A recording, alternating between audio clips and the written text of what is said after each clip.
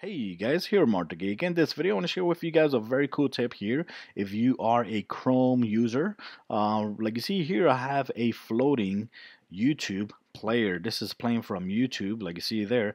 And from here, I can have access to the volume if I want. I can also have access to the video settings if I want, like you see there. I can also tap here and go to YouTube, kind of here for full screen, or I could go ahead and cast the video on my TV. Over here, of course, I could go ahead and move the video around. I can also resize it as well. Like you see there, I can also resize it as well. And very cool. Like you see there, that is a very cool tip. So let's go ahead and show you guys how to get it done. First of all, we're gonna need the Google Chrome browser. That's why I'm doing this, because this is the Google Chrome browser.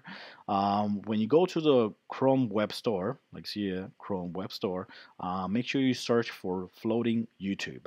When you search for floating YouTube, you're going to have this in apps, floating YouTube in apps, and you're going to have an extension called floating YouTube extension. Make sure you install both.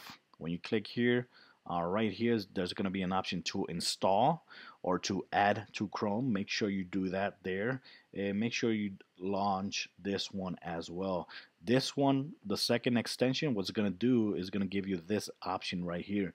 Like you see here in the URL box, you're going to see when you're on a YouTube video, you're going to see this red box or this red icon right there. So that's why you need the floating YouTube extension. So once you have that done, let's say, for example, you want to launch a video using the app alone. This is the app alone. This is my new tab right here. Right here, like you see there, I'm gonna have the option to paste a link of a video. Let's go ahead right there, paste a video. That's if you already have copied the link of a video, and like you see there, I can see a video without even opening the YouTube page, like you see there.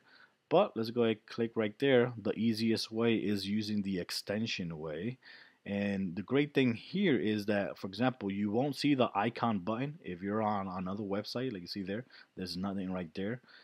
Even on YouTube, if you're navigating through YouTube, you're not gonna see nothing there. See, you don't see nothing there unless you click on a video. Let's go and click on this video, and there you go. Now you got that red icon right there. So let's go ahead and tap it. When you tap it, voila, now you got a floating YouTube player. Very, very awesome, like you see there. And that's very convenient. I could see myself using this a lot. Really, really liked it, and I think it's very, very cool. Let's go and mute the video there. You can also resize it, like I said. You could do everything you could do on YouTube. You could do it here on the floating video. You can make it very small if you want. Shoops. Look at that. And you go ahead and put it in the corner. And if you are a Safari user or any other browser, you could go ahead and keep on using your browser and having the YouTube player right there. That's very, very cool. And that's it, guys. Just wanted to share this little tip here for the floating YouTube player on using your Chrome browser.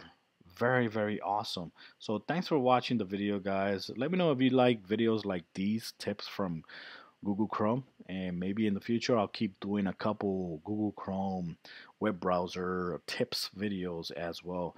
Thanks for watching, guys. Till next time.